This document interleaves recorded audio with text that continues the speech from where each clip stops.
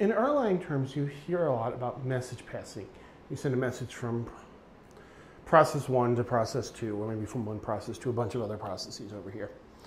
And you might think, well, isn't that kind of wasteful of memory? So there's some details you have to realize.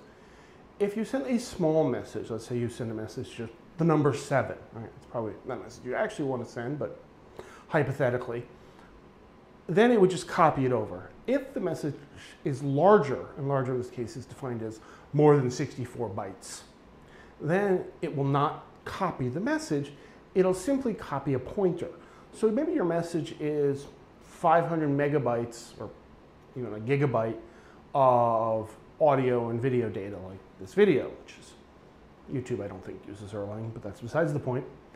And you're capping it from one process to a bunch of other processes that are going to send it out, stream it out to users or something. Then it's just going to create a reference counted pointer to the video block, the block of data.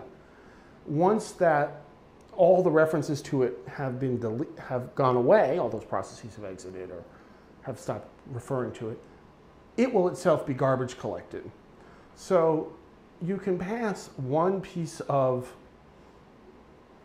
data structure to as many processes as you want, and it will just move pointers around. It will not use huge amounts of memory. It will probably use a little bit.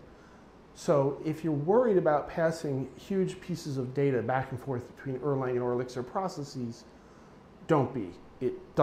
It's a very cheap operation because of that. So that is how Erlang passes big and small pieces of data around within a node. If you found this useful, please comment, like, and subscribe below. And you can follow me on Twitter @ZekeHessen. And I also have a form you can go over to suggest topic ideas. If you're having trouble with something in the Erlang Elixir space, let me know.